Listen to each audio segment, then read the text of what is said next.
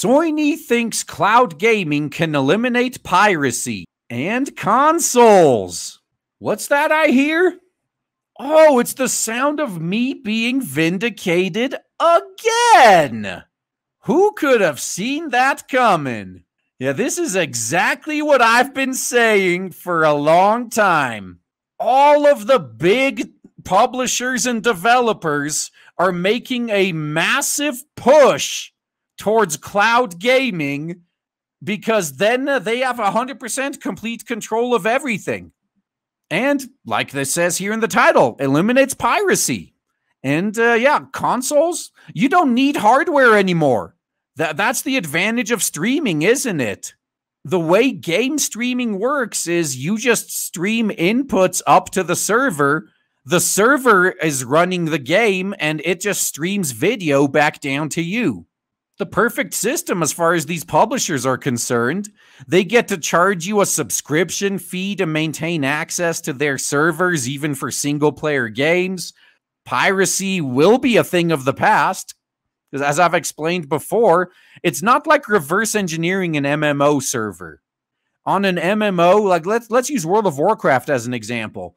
The client does most of the work. The server is really just a database for the most part. So if you just sniff the traffic from your WoW client to the server, you can eventually reverse engineer a server. But that's not going to happen with streaming. There's nothing to sniff. It's just button inputs one way and video stream the other way. You can't reverse engineer anything out of that. This is the world that AAA wants. Not the world I want. That's my line, by the way. If a game is streaming exclusive, I could live without it. Yeah, I don't need it. But yeah, this will kill consoles, absolutely. There's no need to have a console if you don't need the hardware anyway. Like, dude, if games are streamed, a smart TV can handle it. Streaming video games is no different than streaming Netflix, because all it is a video stream going back down. The only difference is there will be a bunch of inputs from you going up to the server as well. And then after about a second worth of lag, you're going to get it back down. But anyway, Sony believes that cloud gaming is in many ways superior to the way most people play games today. So, no, it's not. Cloud gaming, as evidenced by Stadia, is never going to be superior to installing something and running it locally. But it's a better deal for the publishers, because they get to have 100% complete control over everything.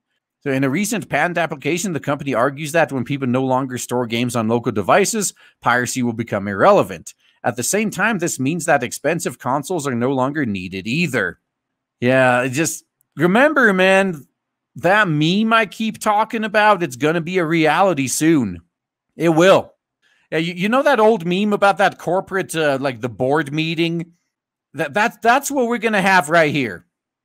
It's going to be Sony HQ, and one dude is presenting saying, I am pleased to report that thanks to moving all of our games to streaming only, thanks to going exclusively cloud, we have 100% eliminated the piracy of our games.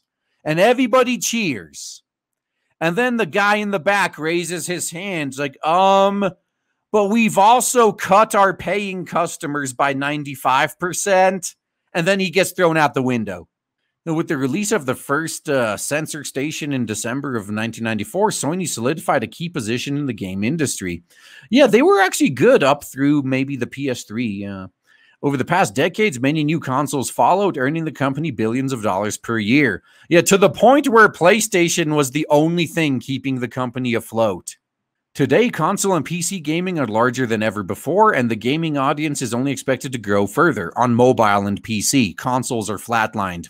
However, with technology advancing, the way people play games will eventually evolve. The cloud in particular is expected to become increasingly important. Not because us gamers want it, but because the publishers want it. This isn't news to Sony. The company bought the game streaming service OnLive in current year -6. Wow. That was a big success, and launched a PlayStation Now platform soon after. Even earlier, Sony's first references to remote gaming have already appeared in patent applications. In today's gaming ecosystem, the formerly Japanese gaming giant, no. PlayStation is a U.S. American brand. Parent company Sony might still be in Japan, but their gaming division is American. Stop pretending the company is Japanese. Certainly isn't the leader in cloud gaming. However, the company takes the technology very seriously, which recently shows in a patent application. The application, titled System and Method for Streaming Game Video, builds on earlier patents. Along the way, the term remote gaming has changed to cloud gaming, but the idea remains the same. So this is the plan, by the way. Even if they're never going to compete with Microsoft on the actual infrastructure, if they can get enough patents in cloud gaming, then even if Microsoft takes over the whole industry, Sony can still get money from their patents. Now, patents are notoriously unappealing to read and stuffed with technicalities, which we won't repeat here. I can vouch for that. I'm actually on a few patents. And when I was given the patents to review before we submitted it, I didn't even read that shit. I got like 5 pages into the 100 fucking pages worth of shit, and I don't care. It's like, it looks good to me. Just fucking patent it. I don't care. You don't pay me enough to read this shit. However, a few general themes are worth repeating, as it shows why Sony believes cloud gaming is important. They believe it's important because they want full fucking control. No more getting around censorship. No more modding. Yeah, that's what's going to go. I hope people realize that if you keep supporting these companies even after they go cloud exclusive, like, oh, but I can't live without my Bloodborne, guys. If Bloodborne is cloud only, I'm going to go to the cloud. I'm sorry. My Dark Souls, my Demon Souls, my Bloodborne. Oh, I can't just give up on that. If you're one of those people, I better not catch you bitching about censorship you can't remove, about how modding is gone, about how they keep jacking up the live service fee. I better not hear you bitching about how you have to pay $30 a month to gain access or to maintain access to these games that you then also have to purchase separately and then purchase DLC for and then pay a subscription to keep being able to access them. Anyone who supports cloud gaming, at least as an exclusive, as opposed to just another option to play games you already own, you get what you fucking deserve. I better not hear you bitching about it later. This is our one chance to stop this, because the big publishers and developers, they will not stop. Their end goal is cloud gaming. They want to force you onto their system. They want to make it so the only way you can game is under their complete control. If you let them do this, then, well, as the old saying goes, gamers get the industry they deserve. If you can't resist having that shiny exclusive, like, oh, going to the cloud is worth it for this exclusive, you are the problem. So I better not hear you complaining about it. This is a very simple thing to fix. If people refuse to support this, it'll go away. But we have to be vigilant, because these guys are never going to stop. These corpos will keep trying to push it until it works. So we just got to make sure it never works. So basically, it's going to happen, and there's going to be another gaming industry crash, and all the people that enabled it are going to be crying, and I'm going to point and laugh.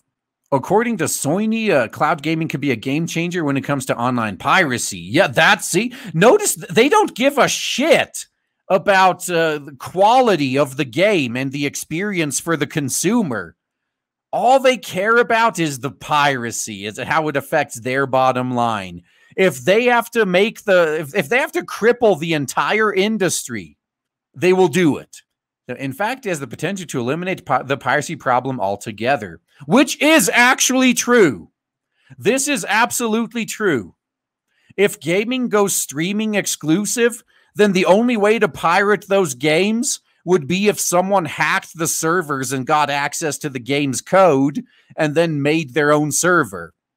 Now, piracy is a major problem for the video game industry. The security mechanisms utilized on virtually every major video game system have been cracked over the years, resulting in unauthorized copying of video games.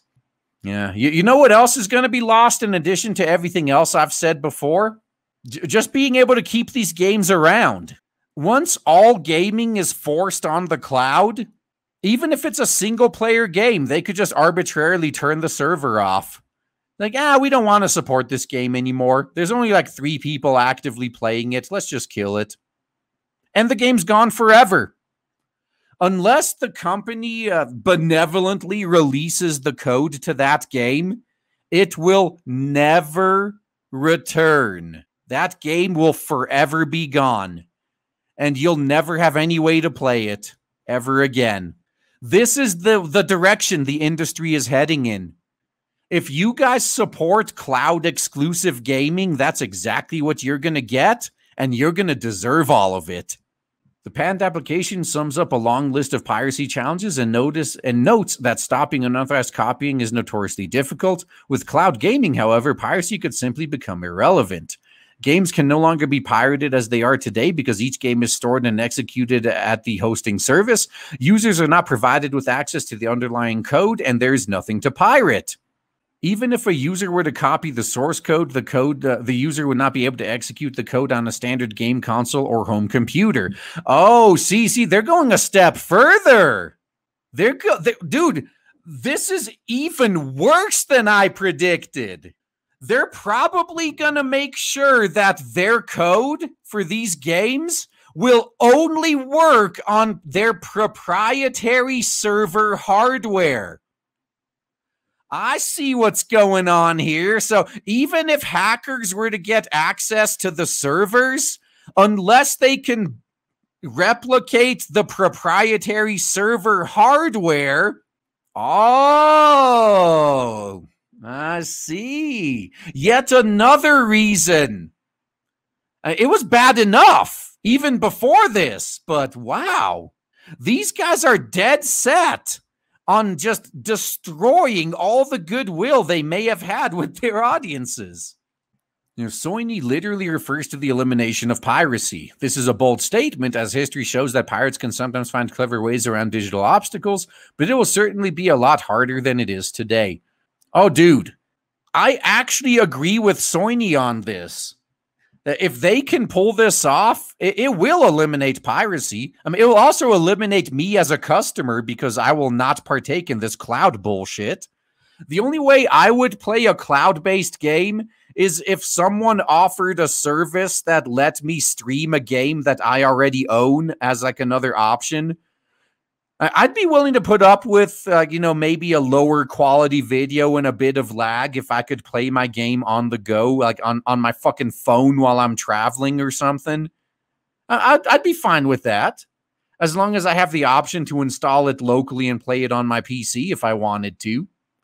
But cloud exclusivity, man, if they pull this off, the hackers would not only have to hack the company servers and get the source code of these games, but then they would either have to get the proprietary server hardware to run it on, or they would have to patch the code to run on a regular computer. The second is probably much more likely.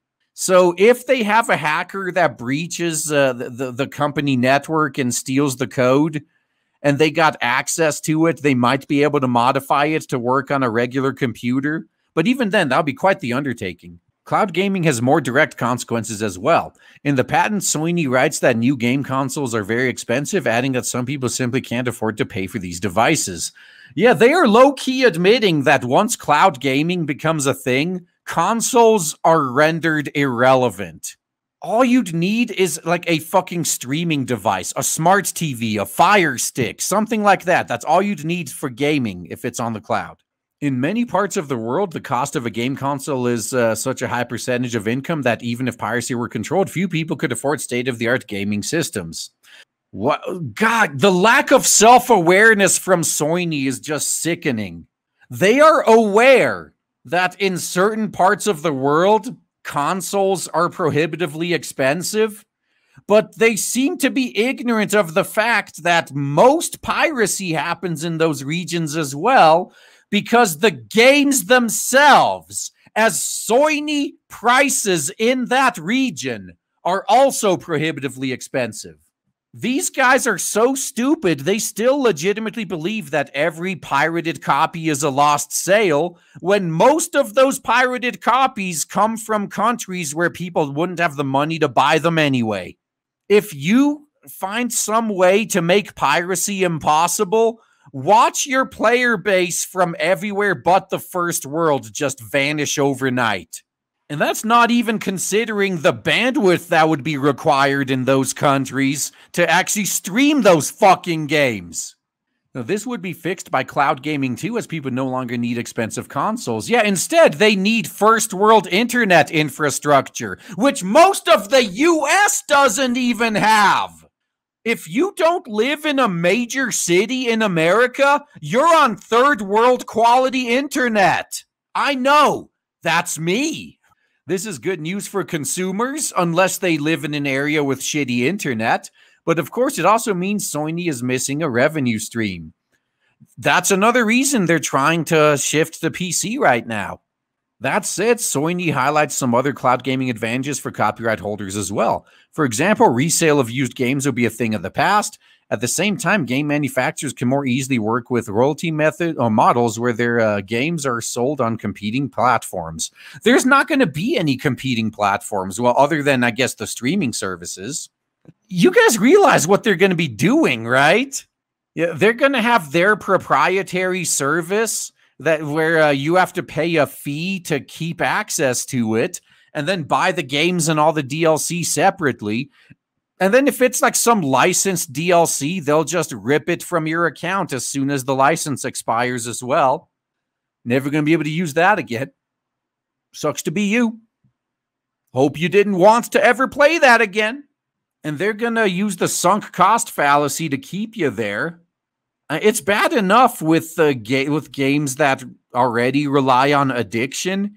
But imagine if you had to pay a subscription to maintain access to your single-player games. That then, and even after milking you for a few years on that, they decide to shut the server down and you lose it anyway. Hashtag no refunds. Sucks to be you. The options discussed here are really just the tip of the iceberg. The full patent, which is available here, lays out a variety of cloud gaming platforms and possibilities. At this point, there's little doubt that cloud gaming is here to stay. Well, yeah, because all the big players are gonna force it on us whether we want to or not. The only way this stops is if we make sure that all of their cloud offerings are a massive failure. Let them waste billions of dollars building up infrastructure and then having no one play it. Sony's own PlayStation Now platform recently passed the milestone of 1 million subscribers, and the competition is fierce. Whether it will ever replace PC and console gaming is another question altogether. Yeah, well, maybe if the entire rest of the world suddenly had high-quality, affordable internet access, but never going to happen. I'm just going to point and laugh as they burn themselves down. Oh man, I am so excited to tell you guys right now that finally, after about a year of build-up and shilling, we have launched Blade Devil on Indiegogo, and so far it is doing so well thanks to awesome people like you. If you haven't backed it yet, then please check the links in the description and check out Blade Devil on Indiegogo. You will not be disappointed. Looking forward to seeing you there.